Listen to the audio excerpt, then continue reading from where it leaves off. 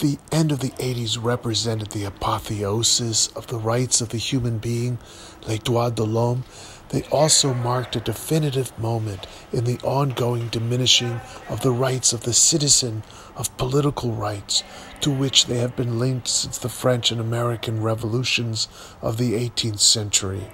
Hannah Arendt spoke of this delinking of citizens' rights and human rights in regard to undocumented migrants after World War I. The recently deceased Polish philosopher and sociologist Zygmunt Bauman spoke of how undocumented migrants have been received with hostility in the countries where they seek to be sheltered as refugees because they threaten to make citizens conscious of the precariousness of their own existence in interconnected neoliberal economies. He called this new form of fear liquid fear, as we experience what Marx expressed about capitalism when he wrote, "All that is solid melts into air."